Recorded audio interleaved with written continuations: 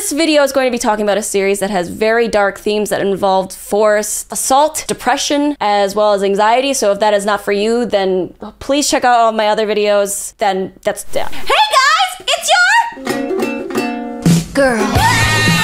And if there's one thing I know about the anime community is that everybody knows about yanderes. And in fact, I think everybody has a little soft spot for them. I mean, it's a common trope in fiction like anime and manga for a reason. Something about a person being so obsessed with you that they don't want to look at anybody else and just kind of focus on you to a really creepy degree really just gets people off. And yandere fans, when they even get a sniff of yandere, they are head over heels. I mean, for example, that girl, Yuka Takaoka, who tried murdering her boyfriend because she loved him so much, became an instant sensation online because she was a real-life yandere. Which is really kind of weird that people made jokes about that because she literally tried to kill a guy. And I'm not dunking on yandere lovers, okay? I also have a soft penchant for yandere men. I mean, if you look at the mods on my Stardew Valley folder, it's mostly yandere dialogue and yandere characters. Don't judge me! I have a need that needs to be fulfilled. But I think the more realistic of us all would know that if we saw a yandere in real life, we would be running the f away. There's no way in hell I'm gonna want to end up with somebody who's stalking me, calling me a million times a day, who just does a lot of random shit because they are so obsessed with me that they're kind of ruining my life. But I don't think anime and manga really show the reality of that.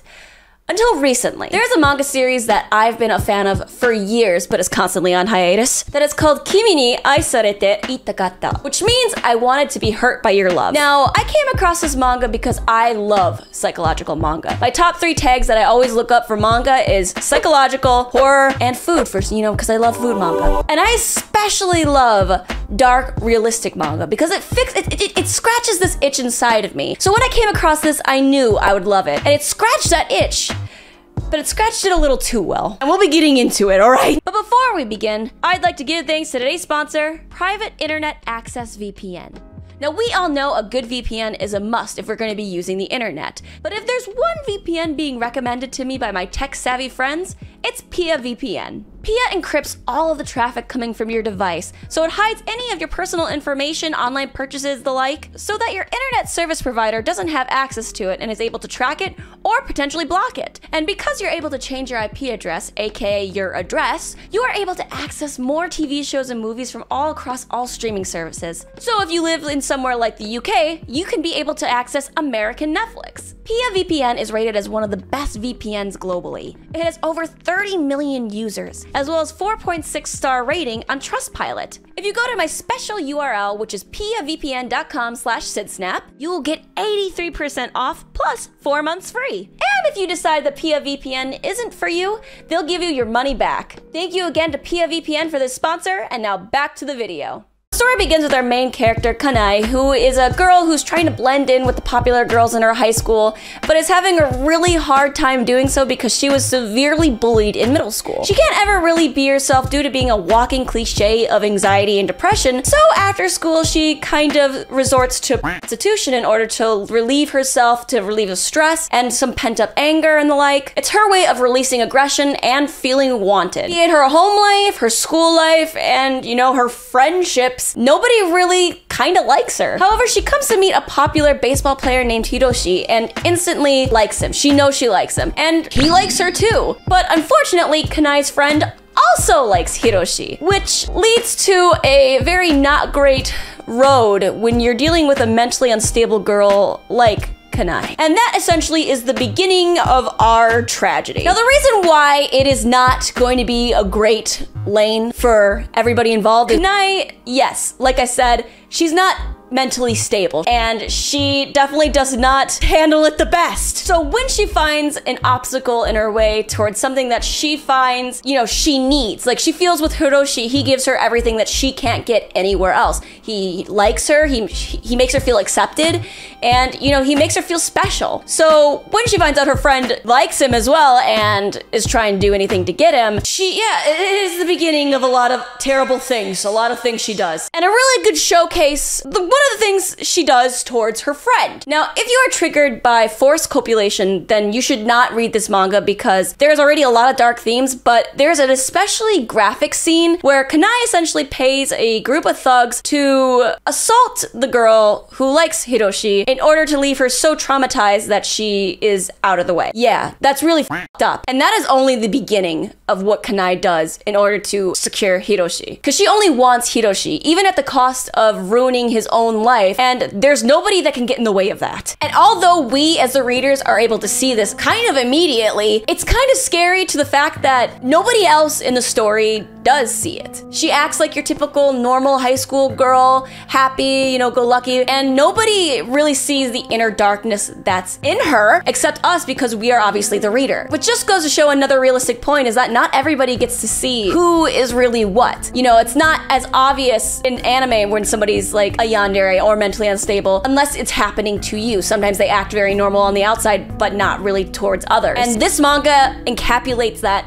so well. We'll see Kanai do the most deranged things. Like she will be doing classic stalker things like sending hundreds of messages to Hiroshi, trying to call him, trying to say if he doesn't answer, she's gonna do something to herself. But everybody around her just sees her as a normal girl because she acts like it. They don't know. And that's one thing that's definitely grating is that, hey, we know. And that's one of the things that is so jarring in this manga, as well as with the dark ambience, is that everybody is still so kind to her. They just see her, yeah, this is any other girl. And all of that kind of leads to the fact that this is probably, yeah, the most realistic depiction of a real life yandere that I've ever read. Except for the fact that nobody ever really notices her doing creepy shit. Like you gain some annoyance with the guy Hiroshi because she's the one doing all of this to him. It's like a snowball effect. A lot of things are happening to a lot of people, but she's clearly the one actively pursuing and stalking him. And he just kind of doesn't see it that way. He sees it as like, you know, she's somebody who needs help and he can fix her. He had friends before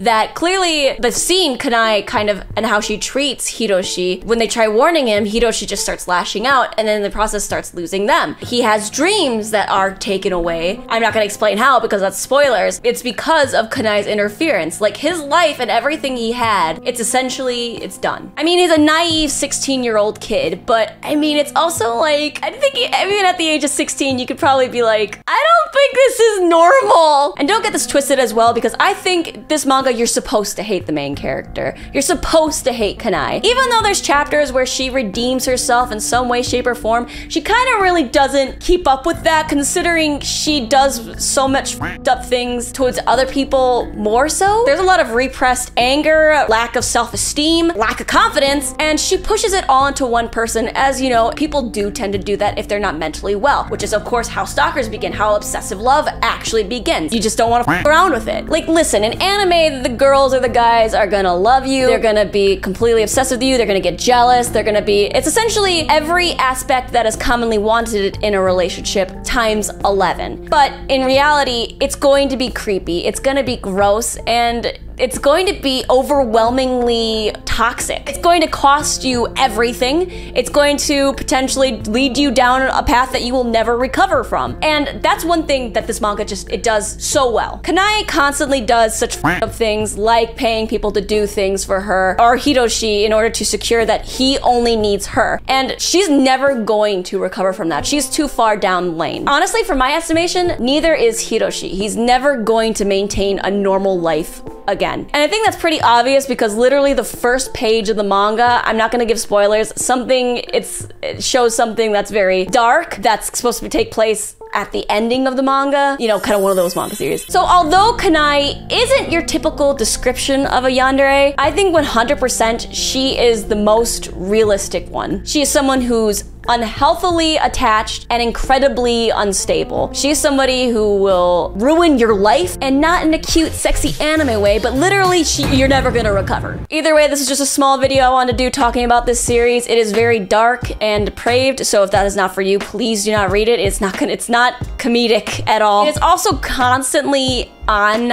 hiatus. The author, he usually does hentai, and obviously hentai is not nearly as long, you know, it's not a story continuously, usually. So if you're patient, and hopefully we will get to see the end of this, I would check it out. Either way, thank you guys for watching this video. Please remember to like, comment, and subscribe. And if you are thinking about supporting this channel, then please type in this link here, or check out the link in my description because it is right there. Thank you again to our sponsors, and thank you again to my patrons. I'll see you guys later. Ta-da!